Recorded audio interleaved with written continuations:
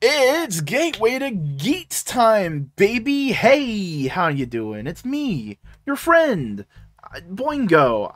Hi. Not a ton of thematic stuff happened this week. Like, not a ton of new thematic material happening this week. A lot just more just kind of like focusing in on the elements that we have already been like exploring and seeing and just kind of like stewing in that for a moment. This is very much like status quo episode of, all right, we've established the new status quo of how things are going to be going. How does everybody react to it? Because we see Ace and Buffa with their current disillusionment with the establishment of the DGP and how life is set up for them and all the game, the player, all this kind of stuff. And basically we see their actions and reactions on fighting against it. We see Ace being very calm and planning, kind of moving his pieces on the board, trying to see the whole picture.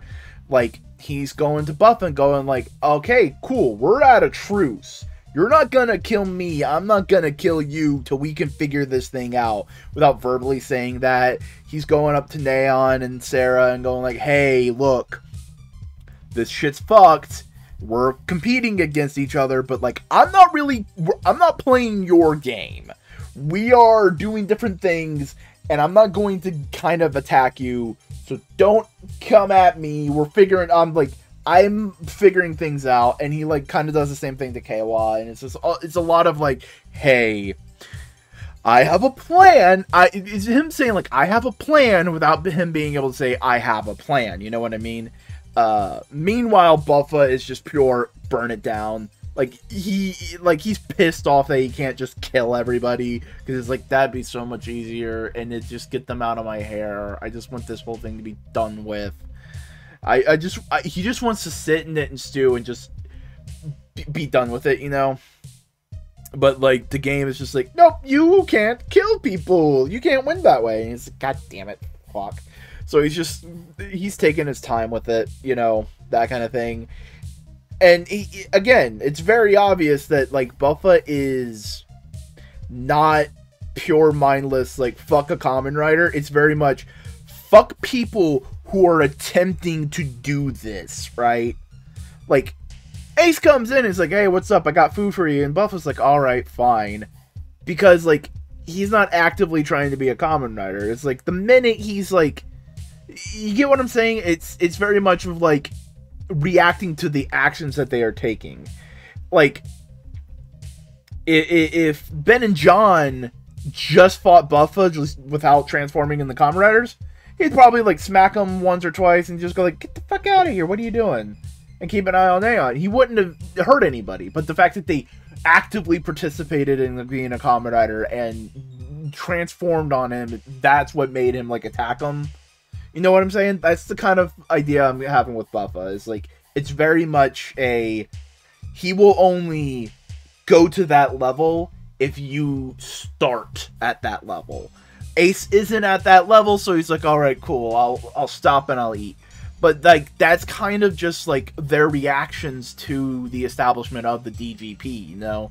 It's trying to figure out a plan and circumvent the whole thing. Or just, alright, cool, you're doing something, I'm gonna destroy it, you know? And that's two reactions to unjust systems that we have, of just like, alright, let's just burn it all down, or just like, let's figure out a way to circumvent it. Meanwhile, there are people who will like see these systems, recognize the evil they cause, and try basically go like, yeah, but like, I need to solve something, right? Like Kawa, of course, he's continuously wanting to bring people back, but now he has the extra layer of trying to protect Sarah, all this kind of stuff. Meanwhile, Sarah trying to protect Kawa, and they're trying to use the DGP to accomplish their goals, right? And Neon, while we can understand from the outside perspective, is a very self-destructive kind of goal. There is a misguided, like, good there. She's not wanting anybody to feel heartache or loneliness or that kind of thing. She values her audience and in a very, very sad a very sad kind of suicidal way. It's very much like, like they would be happier if I never existed kind of vibe, which is bad. But like, they're still ultimately using the system for what they see as their own goals, but ultimately it is just perpetuating it. Again, it's the system in itself is the harm, and no matter what good you could create from it, does that justify the harm that could happen? Like, yes, KOA's goal is to bring everybody back, and that's good, but if it leaves the DGP alive, that means more and more people can die. Is it justified for him to try and bring these people back if it means more people die? That's the conflict, and I think that's really interesting. Welcome to Kamen Rider Geats, aka the trolley problem Kamen Rider edition. And meanwhile, some people just want to like sit in the trolley and make it go faster, and just take advantage of the whole situation and the chaos. Ned Sparrow being one of them, just trying to eliminate competition and all that kind of stuff. He does tricky things, and basically says like, "Hey, Sarah, Neon, look, if we team up, you can get all these things. You can get all these points and win." It's like, all right, cool. Meet me here, and we'll go get a lot of things. And Ned then calls Buffa and goes like, "Hey, I'm sending these people here. I'm sending them here. Fight them." And Buffa sees through that, and so Buffa goes to fight fucking Ned, right? And like just fucking wrecks him. Cause yeah, of course he does. Of course Ned Sparrow gets his shit kicked in, because he's not Ace. He thinks he's smart, but he is ultimately succumbed by the fact that he is but a small part of the bigger whole, and he is not actively intellectually curious enough to ask these questions that KOA, Ace, Buffa, Neon, and even Sarah now are asking about, like, why is the system operating the way it is? He's not intellectually curious enough to, like, ask these questions. He's just selfish and greedy and just wants what he can get out of it. And ultimately, Buffa seeing through that is like really indicative of like where he is as a character, because like, yes, he is destruction. He just wants to beat and bash Kamen Riders, right? But like, he's doing it for what's seemingly a good end. He wants the DGP to stop. He wants to eliminate the harm that Kamen Riders cause. And ultimately, Nedge is a very prime example of that, taking advantage of other riders and putting them in dangerous situations. That is exactly what Buffa is against, and Buffa ultimately kind of shows that I wouldn't say he's in the right. He is very much like an anti-hero, but and when people say like, oh, he's not an anti-hero because he kills people, like, yeah, no, that buddy, anti-hero is a non-heroic person who is struggling with their own goals and will try to achieve them through non-heroic means. That is a classical anti-hero. And if you want to just go with the contemporary anti-hero, Buffa's the Punisher. He's Frank fucking Castle. Like, no, and Frank Castle kills people. So, yeah. Meanwhile, the Jamatos are also still around, and they're trying to take advantage of this whole situation by just, like, trying to stay alive, trying to get, like, their existence justified and all this kind of stuff. Because ultimately, yeah, that's like the Jamato experience of being thrown away, because DGP's falling apart, all this kind of stuff fall apart, and everybody's forgotten the Jamatos. They're just thrown away, and they're tired of it, and they're really trying to take back in like take control of their existence, you know? And out of all of this, there are people above the system who are ultimately benefiting. Like, Gina is fundamentally disappointed that the DGP might disappear, but he is willing to part with it due to his own personal growth that he has come through with Ace. Meanwhile, Baroba and Kekira are just lounging in Keiwa's fucking apartment, fucking raiding their fridge, being a couple of dickholes, especially Kekira, because he's lying to both siblings about, like, his true goals and intentions. And ultimately just leading them to what's going to be a very tragic end. And he's just going like, yeah, no, I'll probably make Keiwa a better hero and all this kind of stuff. Like, does he even care about the true meanings of heroics or only the aesthetics of heroism at this point? That's the thing we gotta ask about this. So Murray shows concerns for the player and all this kind of stuff, and the GM just goes like, yeah, no, doesn't fucking matter, we're gonna fuck off. This is just, yeah, we're just fucking with them. We're just gonna fuck off, it doesn't matter. We're fucking gods, who cares? And in the return of the producer and Punk Jack basically are there to like clean up the mess. That's honestly why I think this round happened, of them cleaning up all the cores. It was just them going like, ah, shit. There's a lot of cores just lying about. That's a lot of fucking evidence.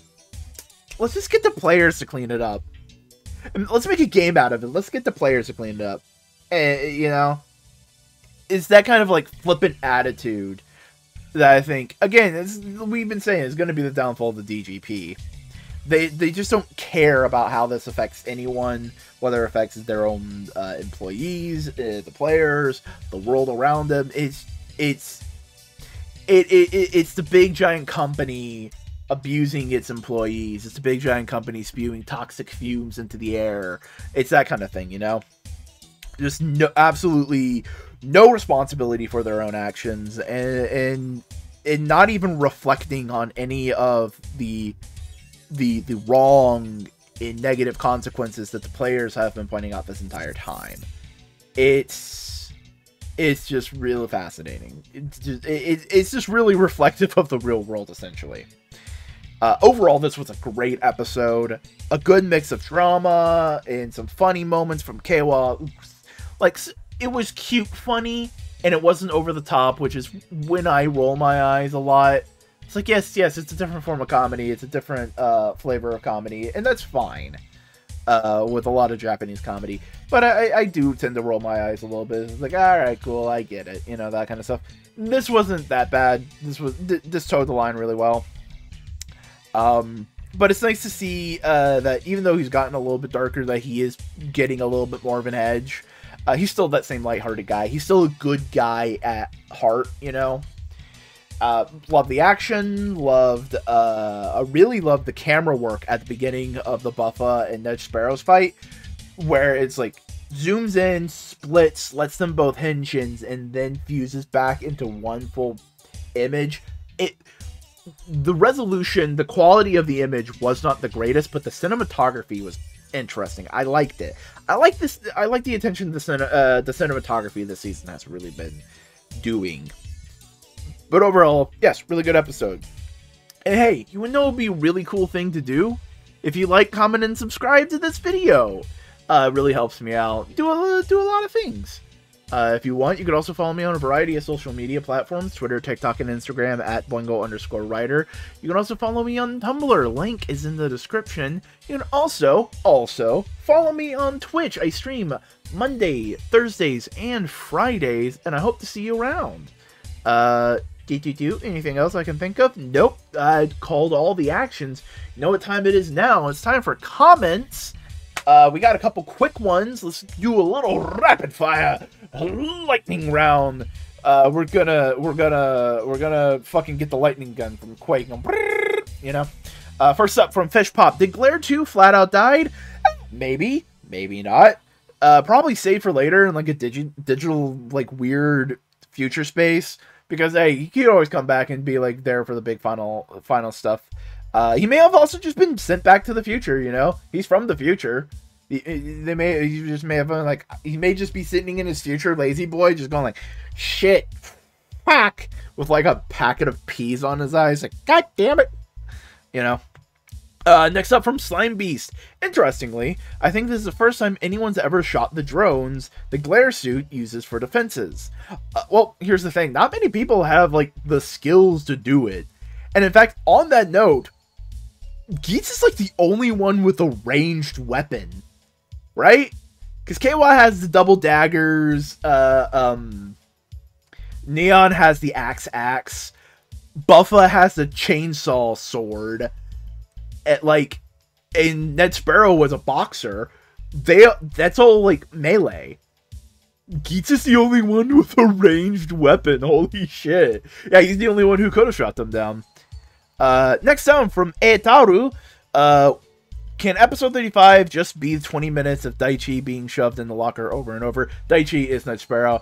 I'm just bad with names. Night Sparrow stuck in my head more. Well, getting backstabbed by Buffa, and made to look like a fucking idiot might suffice. I don't know. It's not exactly a locker, but boy, did he have egg on his face and made to look like a dumbass. Appropriately so. And that's it for the lightning round. Alright, whatever. You know what's up. Next up from Toa Nui. I know it was kind of obvious KO would come back, but I am a man of my word, so somebody pick up that phone, because I fucking called it! Gotta love Team 4-Star Cooler.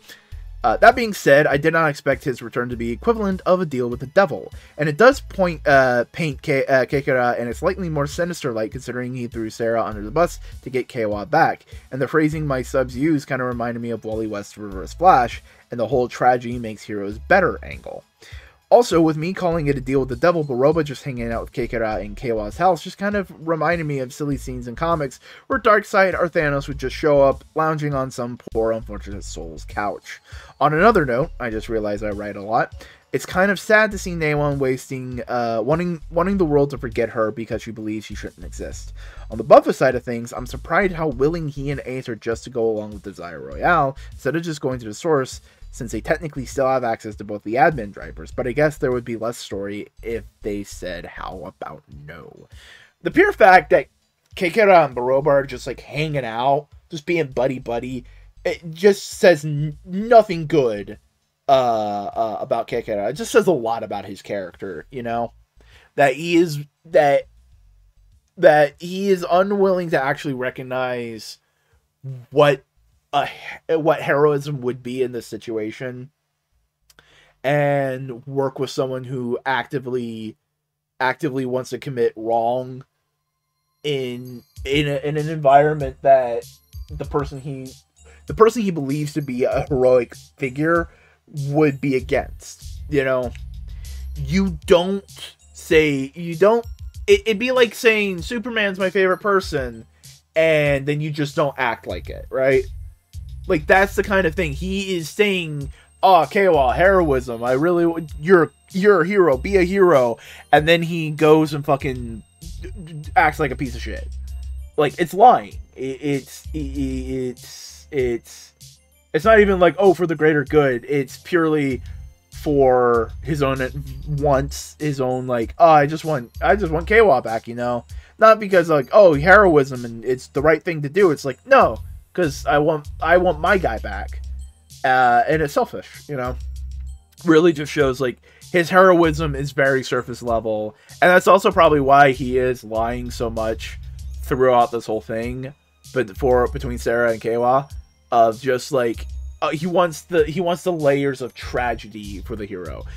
Kekira is the kind of guy who would be absolutely loving the current Spider-Man run. This May 17th, 2003 for people in the future. Yeah, Kekira is very much of that level now.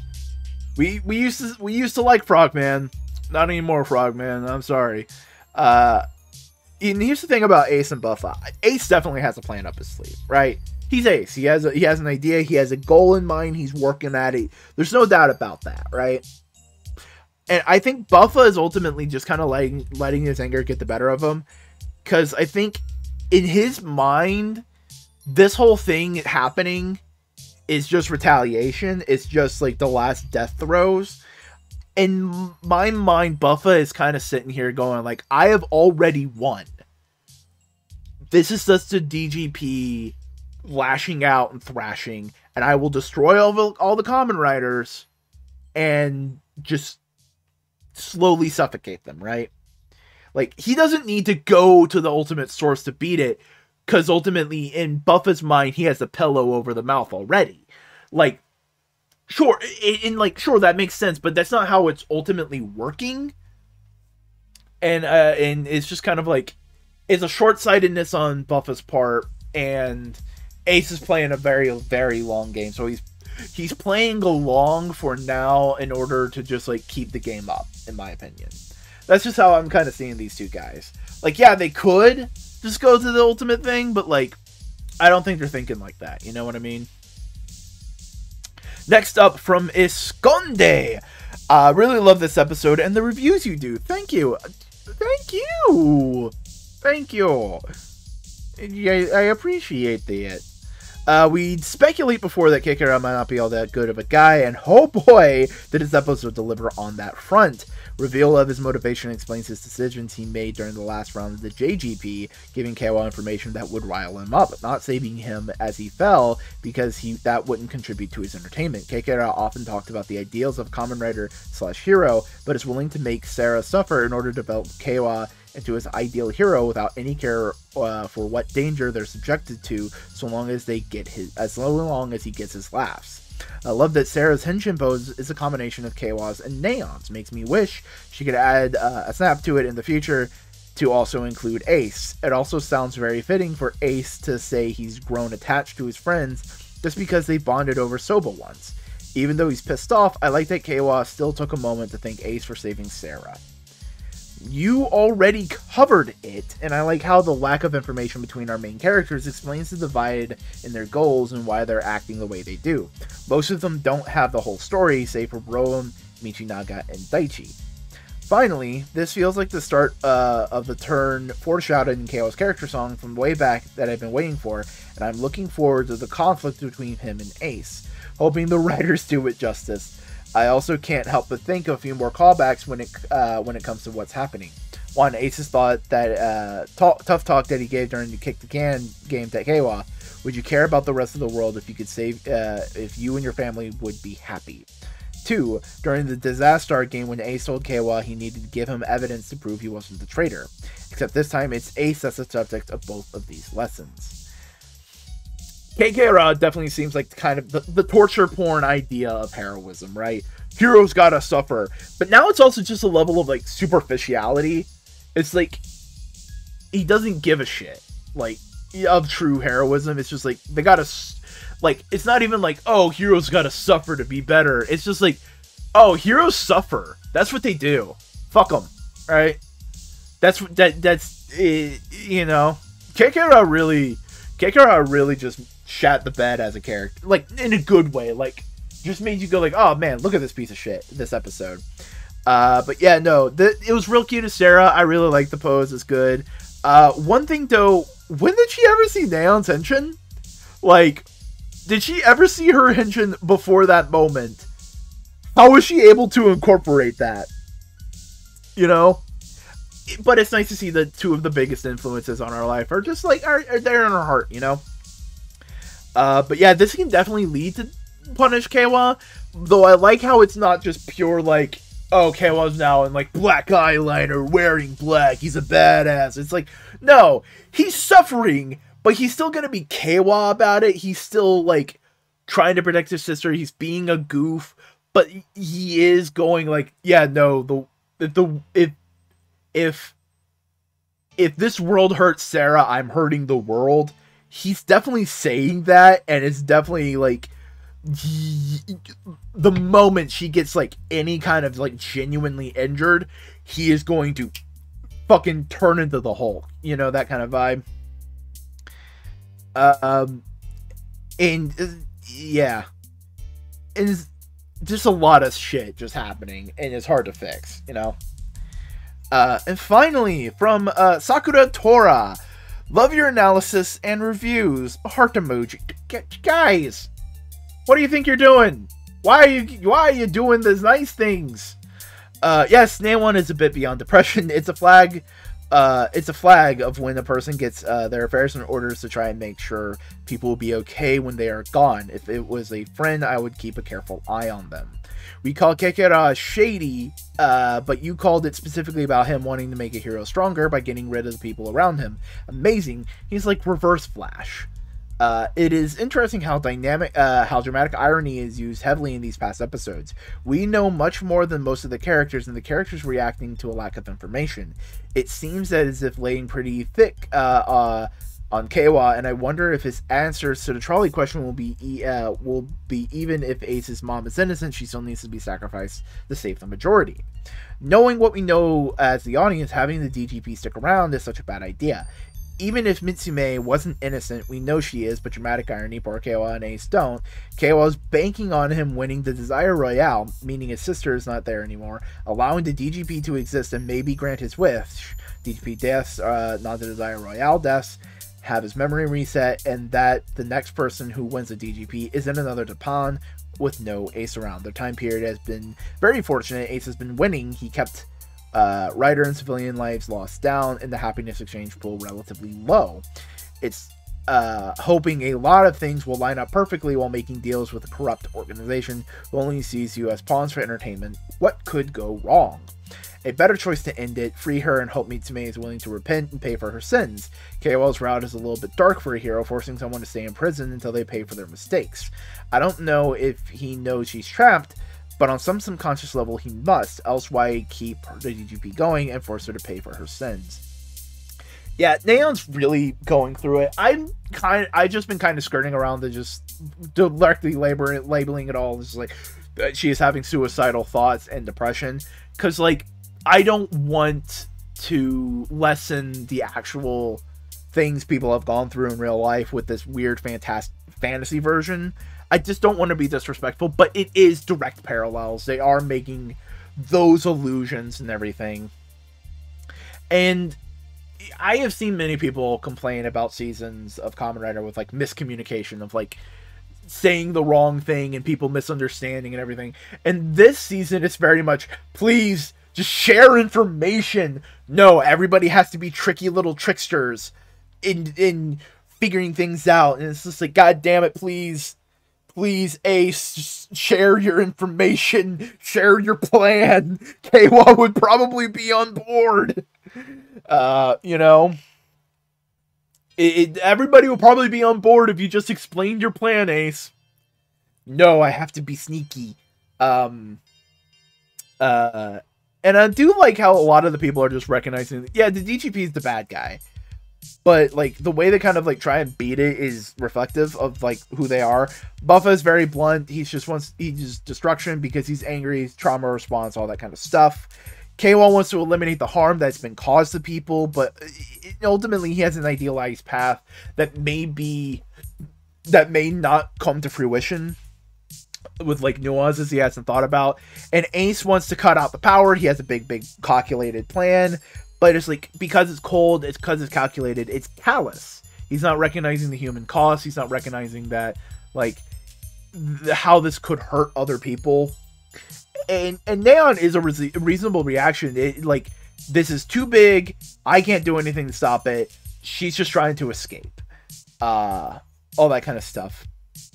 And ultimately, with the way they're kind of like treating Mitsume, it could be just reflective of like contemporary understandings of justice. Like, Ace wants to save her. Keiwa thinks she needs to like right the wrongs.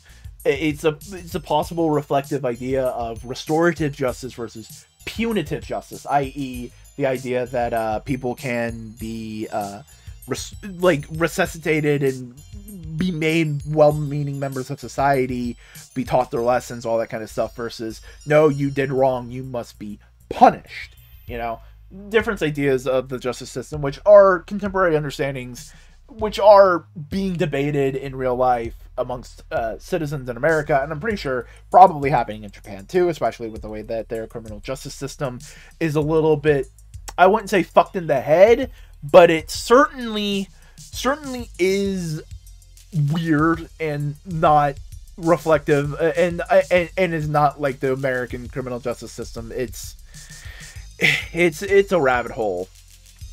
But with that being said, that is it for all the comments, and that is it for this video. I hope you enjoyed it. Again, like, comment, subscribe, do all the things. Check out my podcasts on Modular Media. Link is in the description. I do a couple podcasts with a couple other buddies. The Vacuuminator, Buster Core, and a good friend, Snowcone83. We do a variety of podcasts, including a weekly comic book podcast that I'm the host of with Thack. We talk about comic books that happened this week, comic book news, the toys that come out of that, movies and shows that come out of the MCU and the DCU, all that kind of stuff. There's also components where we just hang out, chat for a bit, Analytical Fanboys, a monthly media club, and we also have Twit. I'm not on that show, so if you want to hear some more thoughts about Tokusatsu this week, go check out Twit on Modular Media with Vac and Buster. They talk about news, they talk about upcoming announcements, toy releases, all good juicy stuff, and they talk about a lot more Tokusatsu than I do, because I just typically do Gateway to Geats and a short King Oger video. They talk about Sentai, they talk about Kamen Rider, they talk about movies that are coming out, they talk about indie stuff, a lot of good stuff. And that's an alarm telling me that it's time, because I have a poor sense of time. And on that note, please remain Geatsing. Till next time.